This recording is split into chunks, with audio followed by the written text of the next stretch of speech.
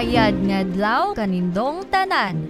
Welcome to my majestic hometown, Puerto Princesa, where nature begins and never ends. Amos dayon kamo sa among banwa.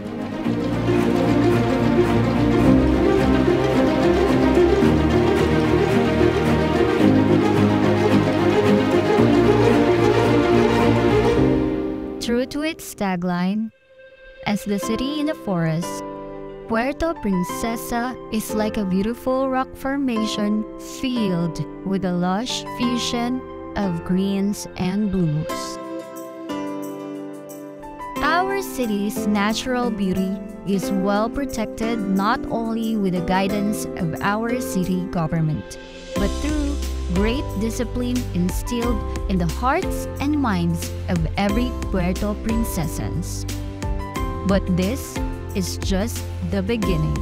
For decades, Puerto Princesa has committed to different tree planting activities, such as the renowned Love Affair with Nature and Pista Iyang Kagiban, aiming the multiplicity of our trees, which preserves both our marine and land biodiversity. By adhering to the 5 R's, we are dedicated to meeting the Sustainable Development Goals of 2030 by giving access to renewable energy and protecting life on air, land, and water. As we take action to battle climate change, we must rethink, reduce, reuse, recycle, and respect.